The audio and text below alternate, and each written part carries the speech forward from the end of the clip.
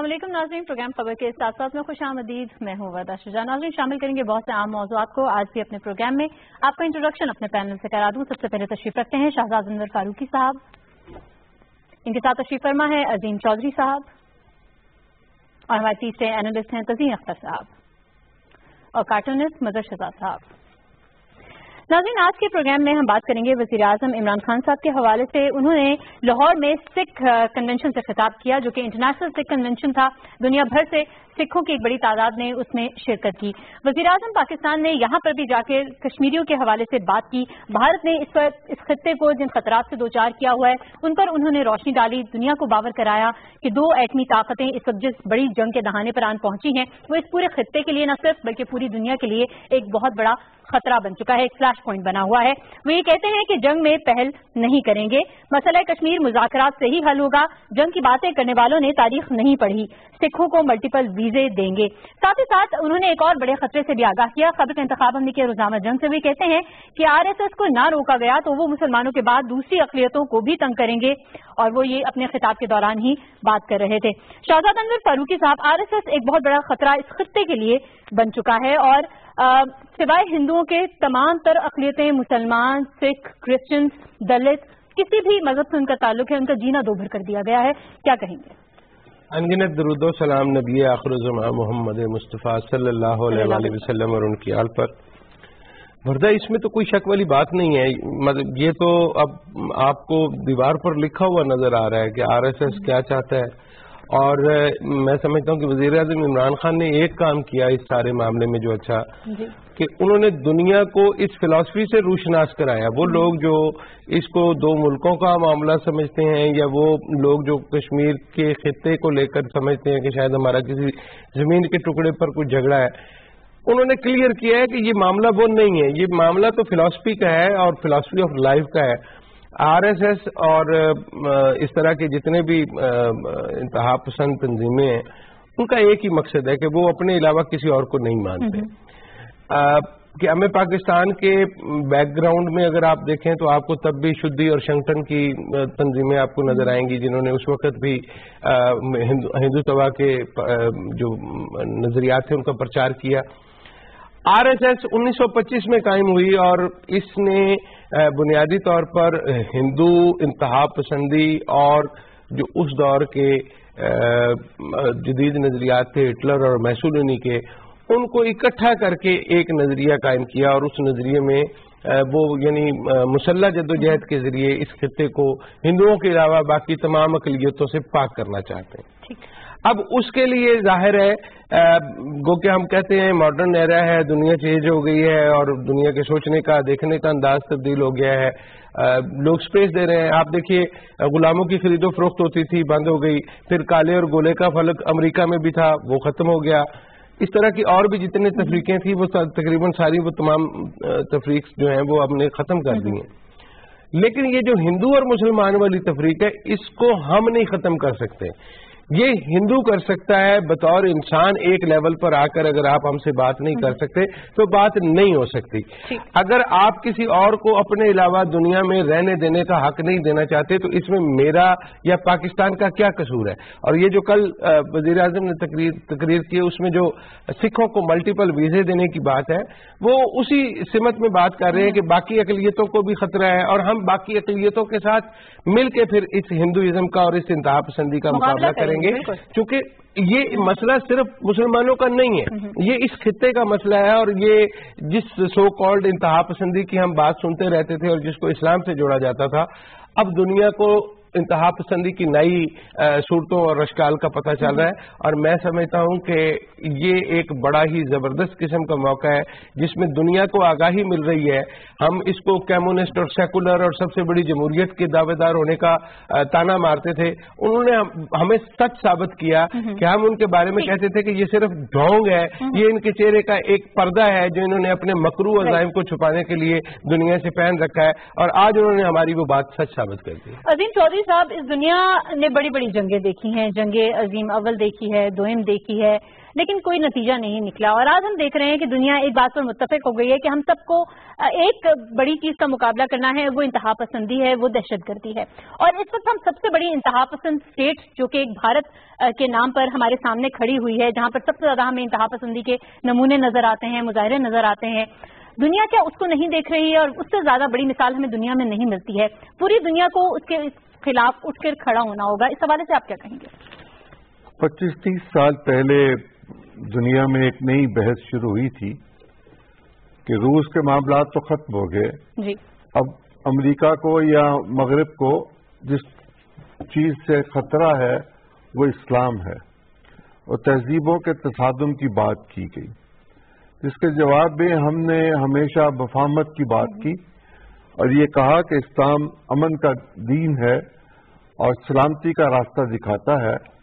ہم تقریب کاری کی نہ صرف مذمت کرتے ہیں بلکہ ہم اس کو غیر دینی چیز سمجھتے ہیں. ہم سمجھتے ہیں کہ دین میں تقریب کاری کی، دہشت گردی کی، انتہا پسندی کی کوئی گنجائش موجود نہیں ہے. لیکن ہندو تہذیب میں یہ سب کچھ موجود ہے. میری رائے یہ ہے کہ وہ جو تہذیبوں کا تصادم تھا وہ شاید کرسچنز اور یہودیوں کے ساتھ تو ہمارا نہ ہو، لیکن ہندو تہذیب کے ساتھ اب یہ تصادم ہونا ناگزیر ہو گیا ہوا ہے، کیونکہ وہ اپنے رویے میں کوئی تبدیلی نہیں کرنا چاہتے، وہ اس میں شدت پیدا کر رہے ہیں. وہ جس ریاست کو سیکولر ریاست کہتے تھے اس کو ہندو ریاست میں تبدیل کرنے کے لیے عملی طور پر وہ سب کچھ کر رہے ہیں جس کو ظلم اور بربریت کا نام دیا جا سکتا ہے. اس سے کم کوئی چیز نہیں کہی جا سکتی. قائد اعظم نے بہت بر وقت اس بات کا فیصلہ کیا تھا کہ وہ پورے انڈیا کے وزیر اعظم بننے سے انکار کر دیں اور پاکستان کے مطالبے سے پیچھے نہ ہٹیں. جی. پاکستان بنانے کے لیے جو جدوجہد کی گئی تھی وہ پرامن تھی، ایک طویل جدوجہد تھی، لیکن بہت طویل بھی نہیں تھی. انگریز سے آزادی لینے کی جدوجہد طویل تھی اور انگریز اپنی مجبوریوں کے تحت یہاں سے واپس جا رہا تھا جنگ کے نتیجے میں.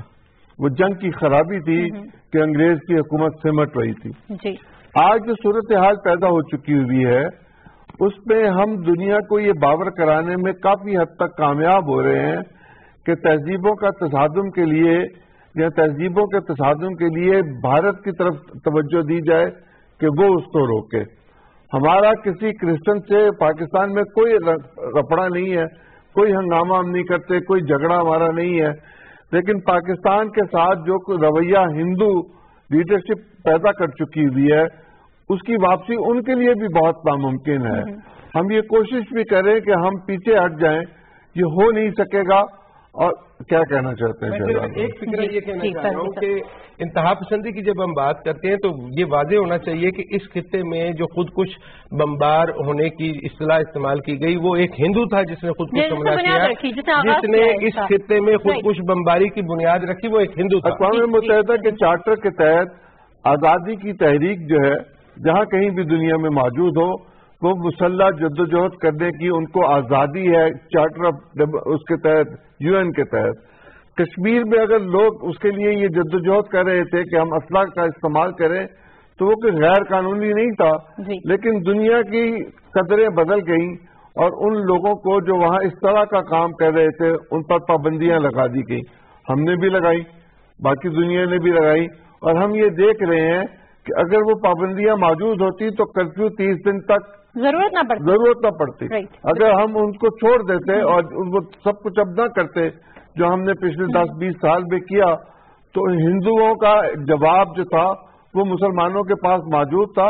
ابھی کل پرسوں ہی سراج الحق صاحب نے کہا کہ اگر آپ سمجھتے ہیں کہ آپ کی اپنی ایک کمٹمنٹ ہیں اور آپ کیا لفظ استعمال کیا تھا جی انہوں نے کہ ہم ابدالی اور غزنوی کی اولاد ہیں.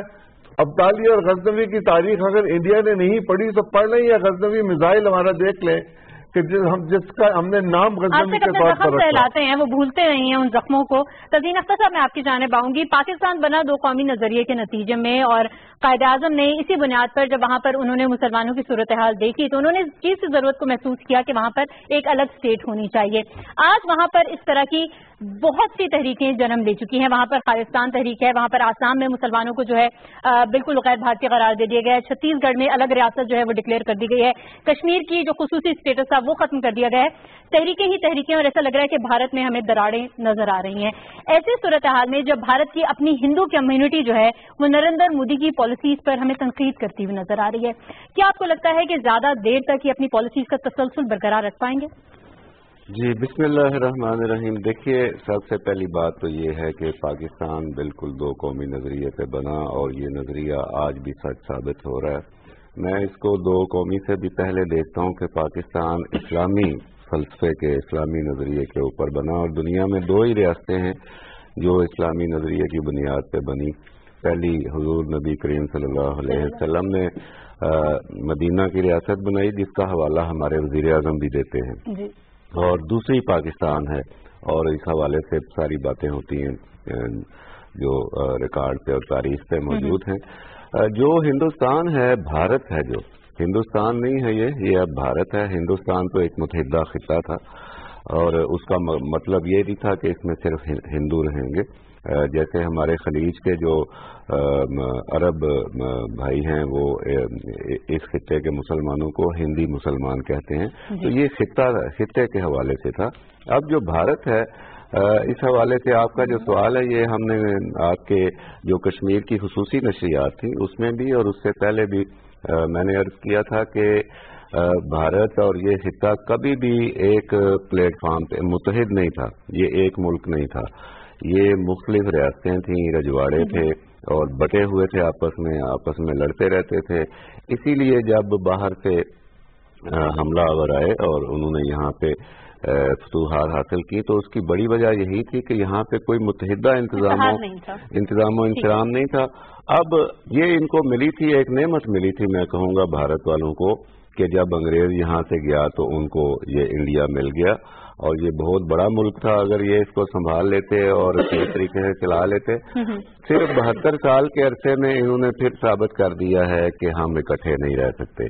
جو آپ تفصیل بھی بتا رہی تھیں کہ آسام میں بھی ہے تحریک, میزورام میں, تریپورہ میں, ناگالینڈ میں, چھتیس گڑھ میں, یو پی میں بھی کہا جا رہا ہے, بھوپال کی ریاست کے حوالے سے بھی آ رہا ہے کہ وہ بھی الگ مانگ رہے ہیں. جوناگڑھ UNO کی جو قراردادیں ہیں اب ہم اس پہ صرف کشمیر کے اوپر بات کر رہے ہیں, اس میں جوناگڑھ بھی شامل ہے. تو حیدرآباد دکن کے اپنے مسائل اگر آپ ہسٹری میں جائیں اور اگر آپ اس قابل ہیں, پاکستان اگر اس قابل ہے کہ دنیا کے فورمز کے اوپر صحیح طرح سے مقدمہ لڑ سکتا ہے تو کشمیر کے علاوہ حیدرآباد پہ بھی آپ بات کر سکتے ہیں, جوناگڑھ پہ بھی آپ بات کر سکتے ہیں. لہذا میں یہ سمجھتا ہوں کہ مودی صاحب کی جو پالیسیاں ہیں, اور آپ ابھی میرے دوست بھی سارے کر رہے تھے, جیسے وزیر اعظم نے بھی کہا کہ یہ صرف مسلمانوں کے خلاف نہیں ہے, کرسچنز کے خلاف تو ہو رہا ہے باقاعدہ, کئی برسوں سے ہو رہا ہے. ابھی آگے بڑھ کے سکھوں کے خلاف 80 کے بعد آپ جانتے ہیں کیا ہوا, تو باقی ہندو کی اپنی جو سب کاسٹ ہیں اب وہ ان کے اوپر بھی آ رہے ہیں. تو یہ اس طرح کی پالیسیاں جو ہیں یہ بھارت کو متحد نہیں رکھ سکیں گی اور بھارت جو ہے وہ ٹکڑے ٹکڑے ہوگا. فاروقی صاحب, پاکستان نے ہمیشہ تعلقات کی بہتری کے لیے کوششیں کی اور وزیر اعظم نے بھی کہا کہ ہم بہت کوششیں کرتے رہے لیکن نریندر مودی کی گورنمنٹ اور اس نے خود بہت سی شرائط رکھنا شروع کر دی, اور یہ معاملات ہم نے ہمیشہ بھی دیکھے کہ جب مذاکرات کی بات ہوئی ڈیڈ لاک پر معاملہ آ گیا جب مقبوضہ کشمیر کے حوالے سے بات چیت کا سلسلہ شروع ہوا ہے. لیکن معاملات ہم دیکھتے ہیں ہسٹری میں بھی کہ بات چیت کے ذریعے ہی حل ہوتے ہیں اور کبھی بھی تنازعات اس طرح مستقل نہیں رہ سکتے ہیں. کیا آپ آگے چل کے اس معاملے کو بھی کسی کی ثالثی کے ذریعے بہتر ہوتے دیکھ رہے ہیں؟ دیکھیے, جو وزیر اعظم نے کل بات کی ہے وہ انہوں نے یہ کہا ہے کہ مذاکرات, جنہوں نے جنگ کی ہسٹری نہیں پڑھی وہ جنگ کی بات کرتے ہیں, وہ بالکل ٹھیک کہتے ہیں. میں نے دیکھا ہے پاکستان میں بھی کچھ لوگ ہیں جو شوقین ہیں کہ کسی طرح سے وہ ایٹم بم چلتا ہوا اپنی زندگی میں دیکھ لیں. اللہ معاف کرے, اللہ تعالیٰ اس وقت سے ہم سب کو محفوظ رکھے, اللہ تعالیٰ ہم سب کو اس وقت سے محفوظ رکھے. اور یہ جو آپ نے بات کی ہے، میں اس حوالے سے صرف اتنا کہہ دوں کہ جنگ کے بعد بھی ایک مذاکرات کی میز بچھا کرتی ہے جس پہ بیٹھ کے فریقین معاملات طے کیا کرتے ہیں. عالمی جنگیں دیکھی، عالمی جنگ کے بعد بھی آپ کو بیٹھنا پڑا اور اس کے نتیجے میں آپ نے لین دین کیا اور چیزیں سیٹل ہوئی. اب بھارت کے ساتھ ہمارا ایشو یہ ہے کہ جب انہوں نے ہمارے ساتھ ایگریمنٹ کیا کہ یہ 2 طرفہ معاملہ ہے اور ہم آپس میں بیٹھ کے نمٹیں گے، اس کے بعد جب بھی ہم اس معاملے پر بات کرنے بیٹھتے ہیں وہ کہتے ہیں نہیں جی پہلے تو آپ دہشت گردی کی بات کر لیں، پہلے آپ فلاح کی بات کر لیں. اور دیکھیں بھائی دہشت گردی تو پوری دنیا میں ہو رہی ہے اور پاکستان دنیا میں سب سے زیادہ نشانہ بنا ہے دہشت گردی کا. اگر کسی نے قیمت ادا کی ہے تو وہ پاکستان ہے جس نے دہشت گردی کی قیمت ادا کی ہے. ہم نے 70,000 سے زیادہ لوگوں کی جانیں دی ہیں اور اس کے نتیجے میں ہمارا $100 ارب سے زیادہ کا معیشت کا نقصان ہوا ہے. اس سے زیادہ کسی نے کیا بھگتی ہوگی دہشت گردی جو ہمیں بتاتے ہیں دہشت گردی. مسئلہ صرف یہ ہے کہ وہ پہلو تہی کرنا چاہ رہے تھے اور وہ صرف یہ چاہ رہے تھے کہ کشمیر پہ بات نہ ہو. اب مودی صاحب مانے یا نہ مانے انہوں نے ایک ایسی سچویشن ٹریگر کر دی ہے کہ کشمیر جو ہے وہ پوری دنیا کے سامنے آ گیا ہے اور ہم یقیناً اپنے اگلے موضوعات میں بات بھی کریں گے. یورپی یونین میں اور آپ نے دیکھا اقوام متحدہ کے سیکرٹری جنرل نے بھی اور باقی دیگر امریکی کانگریس میں آپ نے دیکھا بات ہوئی، برطانیہ کی پارلیمنٹ میں بات ہوئی. تو یہ ساری اب دنیا کا ضمیر اس طرح سے سویا نہیں رہ سکتا جن کو پہلے آپ بزنس کا لالچ دے کر سلائے رکھتے تھے. میں نے پہلے بھی عرض کیا تھا اور میں پھر عرض کرتا ہوں کہ اگر خدا نخواستہ اس خطے میں ایٹمی جنگ ہوئی تو وہ مارکیٹ ہی نہیں رہے گی جس کے لالچ میں آپ بھارت کو سپورٹ کر رہے ہیں. عظیم چودھری صاحب، اس مارکیٹ کو تو ہم آلریڈی فال اس کا ہوتے ہوئے دیکھ رہے ہیں. جب ہم اس کی گروتھ کی بات کرتے ہیں تو وہ ہمیں بہت ڈاؤن جاتی ہوئی دکھائی دے رہی ہے. کیا ہم سمجھیں کہ دنیا نے سوچنا شروع کر لیا ہے بھارت کے حوالے سے کہ یہ ایک انتہا پسند اسٹیٹ ہے اور اب ہمیں اس کے ساتھ بزنس کرنے سے پہلے بہت سے معاملات کو پہ غور کرنا ہوگا؟ بھارت کی معیشت تو بری طرح تباہ ہو چکی ہے. کل بھی ہم نے اس پر بات کی تھی. کل ایک پرائیویٹ ٹی وی نے دکھایا بھی ان کی گاڑیوں کی صنعت کے حوالے سے کس طرح شٹ ڈاؤن ہو رہا ہے. روز لوگوں کو نوکریوں سے نکالا جا رہا ہے. 5% پہ آ گئے ہیں اور وہ یہ کہہ رہے ہیں کہ ایکچولی 3.1 ہے. یہ بات تو اپنی جگہ پر. یہ جو دہشت گردی کی بات ہے جو ہم ابھی کر رہے تھے شہزاد، میں ایک مثال دینا چاہتا ہوں آپ کو ماضی کے حوالے سے کہ اس خطے میں ریاستی دہشت گردی کشمیر میں تو ہو ہی رہی ہے، لیکن کشمیر کے ساتھ ساتھ امرتسر میں جو ریاستی دہشت گردی سکھوں کے ساتھ اندرا گاندھی کی حکومت نے کی تھی، کانگریس نے کی تھی. گولڈن ٹیمپل پر ٹینکس لائے گئے تھے اور وہاں ٹینکوں کے ساتھ وہاں گولہ باری کی گئی تھی، تباہ و برباد کر دیا گیا تھا. تو ہمارے ساتھ ساتھ سکھوں کے ساتھ بھی وہ یہ سلوک کر رہے ہیں، کرسچنز کے ساتھ بھی وہ سلوک کر رہے ہیں. اور اگر کوئی بیچارہ شودر کسی برہمن کے اس میں چلا جائے مندر میں تو اس کو مار دیا جاتا ہے، اس کو زندہ نہیں رہنے دیا جاتا. جنازہ کل ہم نے یہ بات کی تھی کہ جنازہ نہیں وہ اپنی زمین سے گزرنے دیتے. دہشت گردی کی بہترین جو اس وقت بدترین مثال، بہترین سے نہیں بدترین مثال انڈیا ہے. اور انڈیا جو کچھ کر رہا ہے اس کے نتیجے میں جس طرح تزین کہہ رہے تھے کہ یہ ٹوٹے گا اور یہ ٹوٹے گا اس لیے کہ یہ جو راجواڑے سے پرانے ذات پات کے حوالے سے اور نسل در نسل چلے آ رہے تھے وہاں وہ تمام تحریکیں اپنی جگہ پر موجود ہیں. وہ ناگالینڈ ہو، وہ بیزو کا ہو، وہ تامل ہو، وہ خالصتان ہو، وہ کشمیر ہو، وہ کوئی اور ہو، وہ سب کی سب مری نہیں ہوئی، وہ زندہ ہیں. اب میں آپ کے پاس ایک اور مثال کے ذریعے یہ بات واضح کرتا ہوں. جب USSR تھا تو کوئی سوچ نہیں سکتا تھا کہ وہاں پر اسلام ہوگا. لوگ کہتے تھے کہ انہوں نے بند کر دیا اسلام کا راستہ دیواریں کھڑی کر کے. لیکن جب وہ ریاست ٹوٹی تو وہاں سے تو اسلامی ریاستیں نکلی، وہاں سے مسلمانوں کے ممالک نکلے. انڈیا پھر یہ کام کرنا چاہتا ہے. روس کے بعد وہ بہترین مثال دنیا کے لیے ہوگی کہ ریاست کیسے ٹوٹتی ہے. بالکل صحیح ہو گیا. کیا کہیں گے تزین اختر صاحب، کچھ ایڈ کرنا چاہ رہے ہیں؟ 30واں روز ہو گیا ہے کرفیو کا. وزیر اعظم نے بھی کہا کہ ہم یہ صورتحال برداشت نہیں کریں گے. بھارت جو ہے وہ جنگ کرنے کا بہت شوقین ہے، وہ تیار تو بیٹھا ہے لیکن ہم جنگ نہیں کرنا چاہتے، ہم پہل نہیں کریں گے اور اگر وہ ایسا کچھ کرے گا تو اس کو منہ توڑ جواب دیا جائے گا. بالکل یہ وزیر اعظم کا بڑا ایک نپا تلا اور ویل تھاٹ اسٹیٹمنٹ تھا کل جو انہوں نے سکھ کنونشن سے خطاب کیا. اور میرے خیال میں ہمیں سکھ کنونشن کے انعقاد کی اہمیت کے اوپر بھی تھوڑی سی بات ضرور کرنی چاہیے. یہ بڑا سمبولک ہے.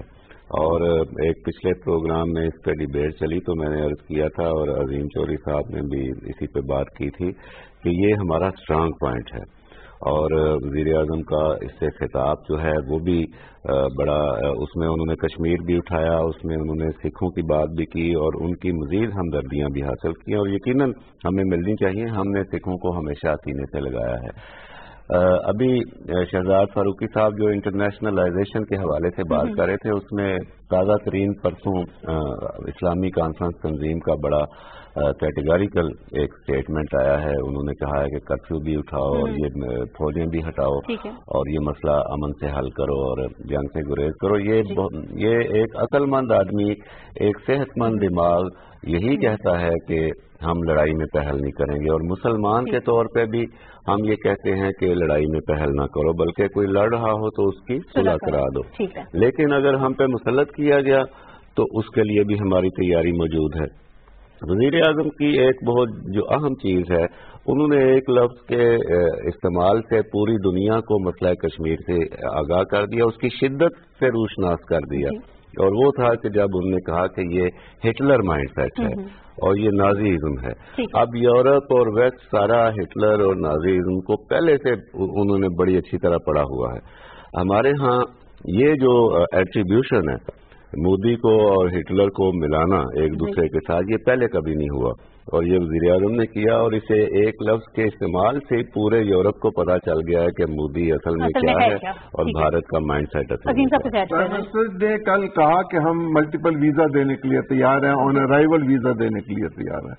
میں ایک قدم آگے بڑھنا چاہتا ہوں آپ سب کی اجازت سے، کہ اگر ہم وہ لوگ جو امرتسر میں پیدا ہوئے، جالندھر میں پیدا ہوئے، فیروز پور میں پیدا ہوئے، چندی گڑھ میں پیدا ہوئے، ہریانہ میں ہوئے، پانی پت میں ہوئے یا ہماچل پردیش میں ہوئے، اگر ہم ان کو اس بات کی اجازت دے دیں کہ وہ انٹرنیشنلی ٹریول کر کے پاکستان اترے لاہور اور یہاں سے بائی فٹ میں چلے جائیں اپنے علاقے میں، تو ان کو دہلی سے اپنے علاقوں میں جانا زیادہ مشکل ہے، اور یہاں سے وہ بہت قریب ہے۔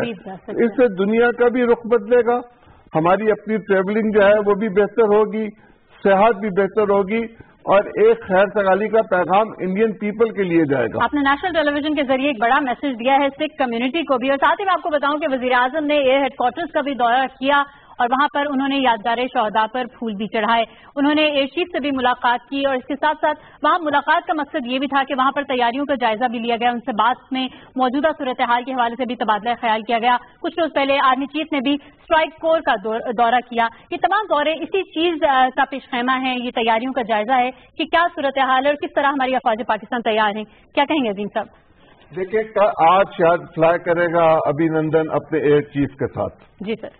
کل پرائم منسٹر وہاں گئے اور انہوں نے 27 فروری کا پرٹیکولرلی ذکر کیا، جی سر، اور انہوں نے کہا کمال کیا ہمارے پائلٹ نے، میں خراج تحسین پیش کرتا ہوں پاکستان ایئر فورس کو۔ یہ جواب ہے آج ہونے والے ایکٹ کا وقت سے پہلے کہ اگر اب دوبارہ ایسی کوئی کوشش کی تو اس کا جواب بھی ویسے ہی دیا جائے گا جیسے 27 فروری کو دیا گیا تھا۔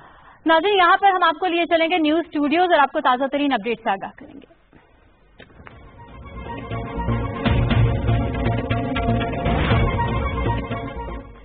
ناظرین، وزیر خارجہ شاہ محمود قریشی اس وقت اسلام آباد میں ایک سیمینار سے خطاب کر رہے ہیں۔ آپ کی جو ابتدائی کلمات تھے میری نظر میں بہت مناسب، جامع اور فکر اندوز تھے، اور اگر آپ اجازت دیں گے اور آپ کے وقت اجازت دی تو میں ہلکا سا ان پہ بھی کامنٹ کرنا چاہوں گا، اور آبویسلی وہ آف دا کف کروں گا۔ What I'll then do is make an opening statement which is hopefully 8 to 10 minutes, and then address some of the points that you've raised, and then take your questions if you have any. Is that okay? Right. Honorable Members of Parliament, Office Bearers of Pakistan Institute of Legislative Development and Transparency, distinguished colleagues, ladies and gentlemen, good morning and assalamu alaikum. I wish to thank the Pakistan Institute of Legislative Development and Transparency for organizing this event and for giving me the opportunity to share my thoughts with you. PILDAT is one of Pakistan's premier think tanks It has done commendable work over the years in contextualizing and conducting independent empirical research on important policy issues. I've always believed and maintained that in the contemporary world of cutthroat competition, a diplomat's most effective armament is the scholastic work of the nation's intellectuals. Pakistan's foreign policy, or any nation's foreign policy for that matter, is not formulated in isolation, nor is it the monopoly of a single institution or individual. It is a dynamic process that seeks to effectively respond to a nation's internal needs and external environment. In a democratic polity, it must take into account and synergize the multitude of perspectives, assessments, and interests. In the conduct and implementation of this policy, however, there is a continuity and consistency that goes beyond the government of the day. The adage that there are no permanent friends or enemies, only permanent interests, holds true as ever. Ladies and gentlemen, we cannot talk about foreign policy challenges without first talking about our permanent interests. What are those interests?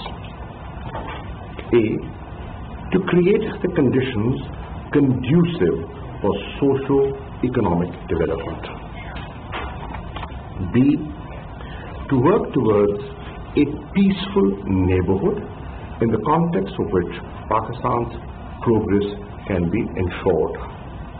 C, to protect our sovereignty and territorial integrity and seek a just, peaceful and lasting solution to the Jammu and Kashmir dispute in accordance with the UN Security Council resolutions and the wishes of the Kashmiri people.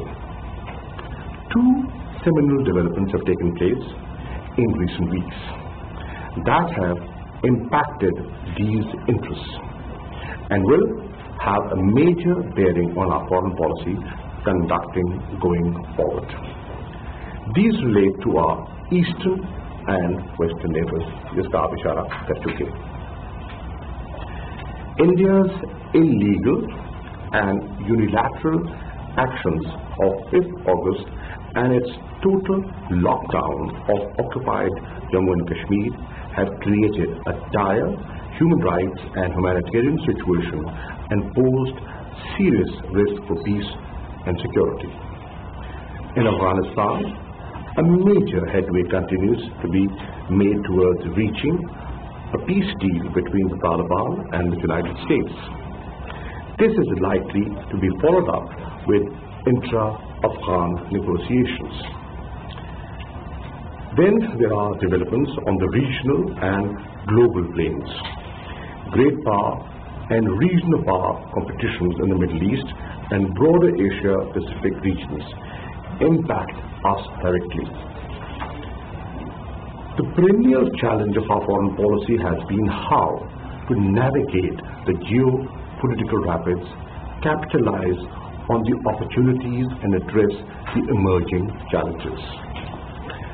The erosion in international norms and precepts, the constant flux in regional and global situations, the expansion of theater of conflict, and the accentuation of information and digital dimensions as a policy tool have only added to the challenge. Ladies and gentlemen, through its illegal and unilateral undertaking of 5th August, India has sought to alter the internationally recognized disputed status of occupied Jammu and Kashmir and to pave the way for changing its demographic structure and identity. India has reneged on solemn pledges made to the international community, to the people of occupied Jammu and Kashmir, and to Pakistan. It has trampled upon their inalienable right of self-determination. Simultaneously, it has reinforced its occupation with more troops, more guns, and more munition. Innocent, unarmed civilians are standing against the brute might of an occupation army armed to its teeth. For almost a month now, this inhuman military siege of over 8 million Kashmiris and clampdown on their lives and livelihoods has continued unabated. 4 weeks of no medicines, no health care, no access to basic facilities, no school, and no phone or internet link. 4 weeks in a veritable jail cell. Thousands have been arrested. Young boys are being picked up. Parents are being, patients are being denied treatment, and pellet guns are being used to quell protests. This brutality, which is unheard of in modern times, is cascading into a humanitarian disaster of epic proportions. These crimes of India, I'm not the only one talking about them. The United Nations is talking about them. The British Parliament is talking about them. The European Union is talking about them, and they've had a meeting yesterday, and a very good one. I got a very good feedback on that. Is talking about them. OIC is talking about them. Amnesty International, Human Rights Watch are talking about them. BBC, Washington Post, New York Times are talking about them, just to quote a few. What's more, India's own people are talking about them. People like Mehbooba Mufti, people like Umar Abdullah, who were former chief ministers of Indian occupied Jammu and Kashmir, say they have been betrayed. Historical betrayal का उन्होंने लफ्ज इस्तेमाल किया अपनी एक तकरीर में. India's main opposition leaders are talking about it. Saner voices in India are talking about it. And by the way, those saner voices are very scared for their life in India today. There are real fears of what may transpire next. A false flag operation to divert the world's attention from India's crimes in Indian occupied Jammu and Kashmir. A misadventure across the line of control, even a Rwanda or Srebrenica-like genocide. Ladies and gentlemen, Prime Minister Imran Khan is right in asserting that what we are confronted with is a dangerous mindset that draws its inspiration from the ideology of Hitler and Mussolini. This extremist and Hindu supremacist mindset oversaw the killing of thousands of Muslims in Gujarat. It is the same mindset that celebrates programs targeting minorities and justifies mob lynching. In today's India, it is not just Muslims but also other minorities, including Christians and Dalits, who live in perpetual fear. The latest actions of this clique have created a dangerous and highly combustible cauldron that could erupt any moment and engulf the entire region. Ladies and gentlemen, in the past 4 weeks, Pakistan has undertaken a diplomatic surge. We have acted with immense responsibility and restraint, but with firm resolve that the Indian actions are unacceptable, and that should India choose the path of aggression, Pakistan would be ready to fully defend itself. In response to India's actions, we have downgraded diplomatic relations and suspended bilateral trade. The rail and bus services have been stopped.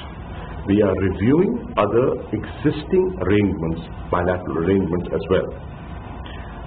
As part of our international diplomatic campaign, Prime Minister Imran Khan is personally apprising world leaders.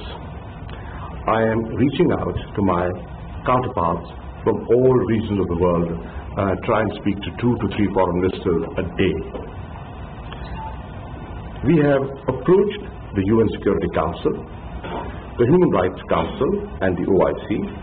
I've kept the UN Secretary General, President UN Security Council, President UN General Assembly and the High Commissioner of Human Rights abreast of the evolving situation and the perils to regional peace and security.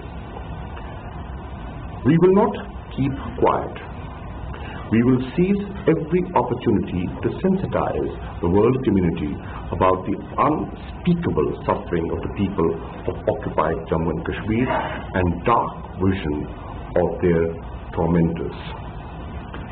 The greatest task, the greatest challenge before our foreign policy today is how to stand up to the Hindutva ideology and sustain and add greater momentum to our moral, political and diplomatic support to the just struggle of the Kashmiri people for their right of self-determination while preserving peace. Ladies and gentlemen, while hopes have dimmed for the people of occupied Jammu and Kashmir, in Afghanistan there are real hopes of a breakthrough in parleys between the United States and the Taliban. Today, the world is convinced of the wisdom of Prime Minister Imran Khan's long-held conviction that there is no military solution to the conflict in that country and that dialogue and reconciliation offer the only way forward. Dialogue is well underway. It is about to come to fruition and will, we sincerely hope, pave the way in due course for lasting peace and stability. Pakistan will continue to facilitate the process as part of a shared responsibility.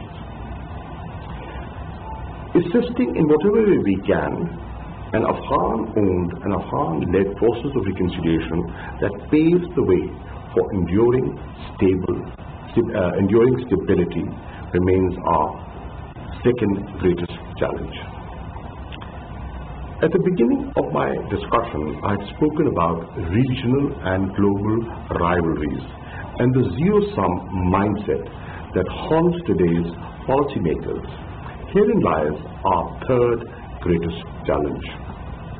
Pakistan-China strategic cooperative ties are the anchor of stability in the region.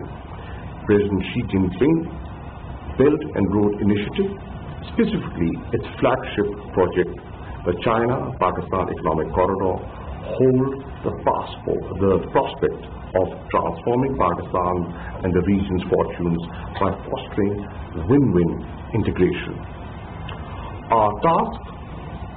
One task of our foreign policy is to convince the world of the inherent merits of the corridor and the benefit it will accrue. We continue to illustrate this aspect, undaunted by the contrary narrative driven by narrow and highly partisan perspectives.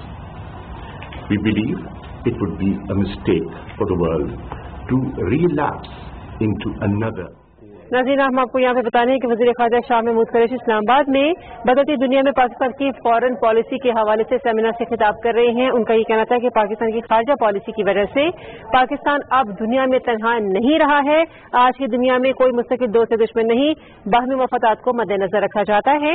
हमारे हमसाये से अच्छे ताल्लुकात हैं और हमारी foreign policy का ये हिस्सा है। वज़ीर ख़ारजा की अपडेट हमने आप तक पहुंचाई। मुआवने ख़ुसूसी बराए सहर डॉक्टर जफर मिर्जा भी खिताब कर रहे हैं। आइए आपके साथ शेयर करते हैं। To the communities and secondly to also top up the provincial budgets, provincial population budgets through this fund, so that all those gaps which exist can be filled through this supplementary resource. The timing of this study, which we are launching today here, is very important, because this provides us a good analysis and a good basis and a good evidence of how, if we have to increase financing in this area, where it should be spent, geographically speaking, but also in terms of allocations, in terms of commodities, etc. So I think as we move forward, we will be very closely looking at this analysis, because this does provide that essential analysis which is required in coming weeks and months as we move forward in setting up the Pakistan Population Fund, that where the money should be spent and where the needs are. The very figure which caught my attention is that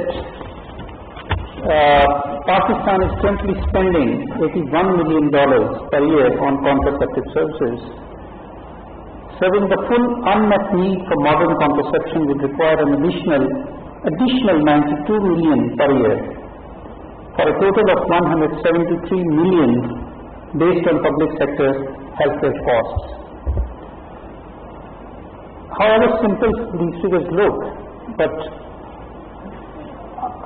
we can all understand that how much work has gone into this analysis, and the granularity which it provides us will be very helpful in future policy making and future allocations and future dialogue between Ministry of Health and Population. By the way, this is going to be the new name of our ministry, Ministry of Health and Population. We are going to change the name very soon.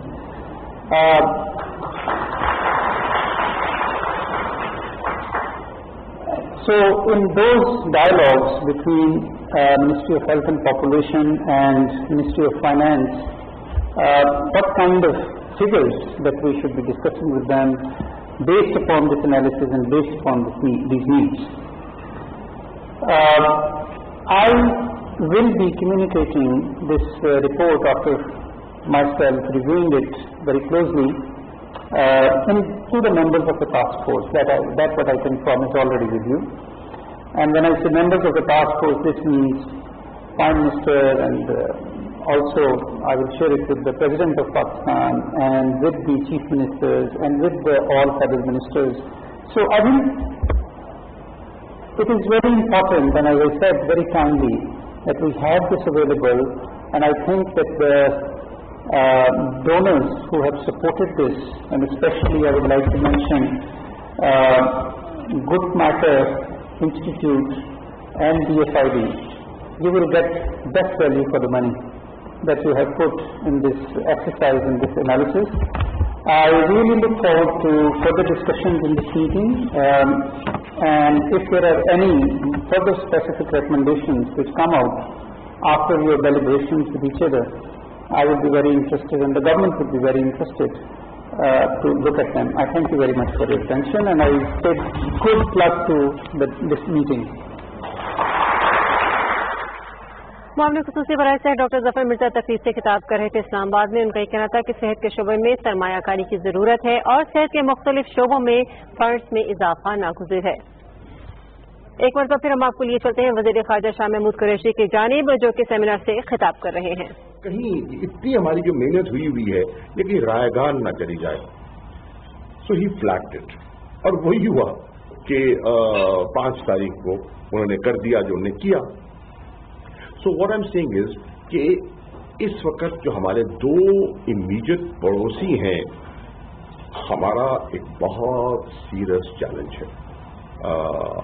मगरबी सरहद पे भी है और मशरक़ी सरहद पे भी है, लेकिन अल्हम्दुलिल्लाह میں یہ کہتے ہوئے بلال صاحب مجھے اطمینان ہے کہ ان دونوں چیلنجز پر اور فارن پالیسی کے ان دونوں زاویوں پر میری کوشش بھی رہی ہے، میری سوچ بھی یہ ہے اور میری اپروچ بھی یہ ہے، اور میں یہاں بالکل مختلف پارٹیز کے خواتین و حضرات تشریف فرما ہیں، میں برملا کہنے کو تیار ہوں ان دونوں مسائل پر مجھے ان کا تعاون حاصل رہا ہے، میں شکر گزار ہوں۔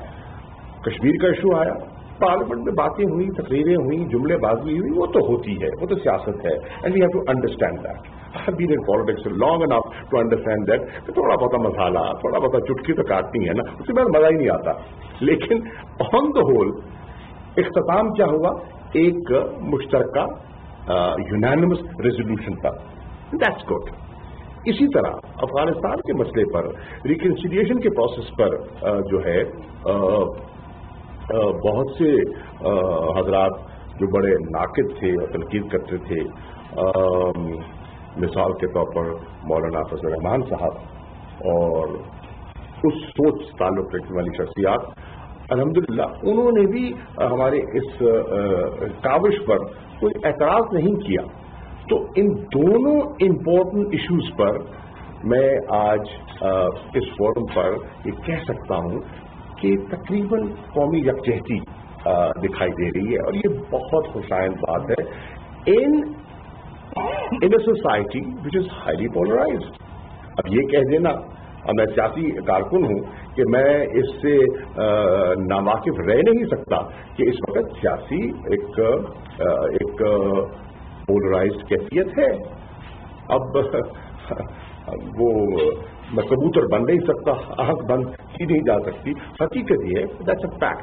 اب اس پس منظر میں یہ پیش رفت جو ہے is a reflection of political maturity، اور یہ میں سمجھتا ہوں کہ آہستہ آہستہ ہماری جمہوریت ایوالو کر رہی ہے۔ آپ نے ذکر کیا، آپ نے اس کورس کا ذکر کیا ایز اے پارلیمنٹرین جس میں میں شامل ہوا، تو میں سمجھتا ہوں ہم نے مل بیٹھے اور thank you bill date for providing that forum. کتنے آج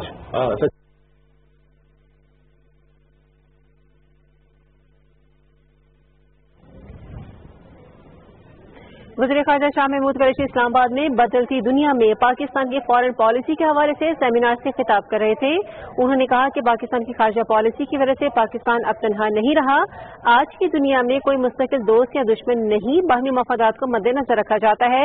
پاکستان کی فارن پالیسی ملکی مفادات کو مد نظر رکھ کر مرتب کی گئی ہے۔ ہمسائے سے اچھے تعلقات کے خواہاں ہیں، علاقے میں پائیدار امن و ترقی کے لیے مسئلہ کشمیر کا حل ناگزیر ہے اور مذاکرات کے ذریعے کشمیر کے معاملے کا مستقل حل چاہتے ہیں۔ یہ تھے اب تک کی پی ٹی وی تازہ ترین۔ مزید نیوز اور اپڈیٹ کے لیے ہمارے ساتھ رہیے گا۔ جی ناظرین، وزیر خارجہ شاہ محمود قریشی بدلتی دنیا اور پاکستان کی خارجہ پالیسی سے متعلق سیمینار سے خطاب کر رہے تھے۔ ناظرین، یہاں پر ہم اپنے پروگرام میں اب بڑھیں گے مظہر شہزاد صاحب کی جانب، ان سے پوچھیں گے لکیروں کی زبانی وہ کیا پیغام دے رہے ہیں۔ کل بڑی انٹرسٹنگ ایک واقعہ ہوا جو کلبھشن سے ملاقات کروائی گئی انڈین کونسل کی تو 2 گھنٹے۔ اچھا، مجھے یہ تو نہیں پتا کہ وہاں کیا گفتگو ہوگی، لیکن مجھے جو سمجھ آئی وہ یہی ہوگی کہ نندن نے روتے ہوئے کہا ہوگا کہ وہ نندن جو آیا تھا اس کو تو انہوں نے چائے بھی پلائی، کھانے بھی کھلائے اور مجھے کعبہ تک نہیں پوچھا، بس یہ ایک المیہ اس بیچارے کا، اسی کو میں نے ڈپکٹ کیا۔ اچھا فاروقی صاحب، ایک سوال یہ بھی ہے، میٹنگ میں جو ہے وہ یادو نے ایک دفعہ پھر سے مانا ہے کہ وہ را کا ایجنٹ ہے اور دوبارہ سے یہی بات چیت ہوئی ہے، ایک تو کارٹون پہ بھی کامنٹ کیجیے گا، اس پہ بھی تھوڑا سا جواب دیجیے۔ اچھا دیکھیے، وہ تو اب کہہ رہا ہے، اس کو تو سمجھ آ گیا ہے کہ میں نے اب اس کے علاوہ میرے پاس کوئی چارہ نہیں ہے، کیونکہ جو ابھی ملاقات بھی ہوئی ہے وہ اسی وجہ سے ہوئی ہے کہ وہ حاضر سروس فوجی ہے اور اس کو کنونشن کے تحت یہ فیسلٹی عالمی عدالت نے یہ طے کر دیا کہ اس کو کونسلر رسائی دی جائے، تو اس کا مطلب یہ ہے کہ اب اس نے حقیقت مان لی اور ویسے بھی اس کو اب نظر آ گیا کہ اس کا انجام کیا ہے۔ ہاں، یہ جو مظہر شہزاد صاحب کا کارٹون ہے، اس کے حوالے سے میں گزارش کروں کہ اس نے تو صرف ایک کافی یا چائے پی ابھی نندن نے، اور اس کی ساری دنیا میں چرچا ہو گئی، اس کا چرچا ہو گیا۔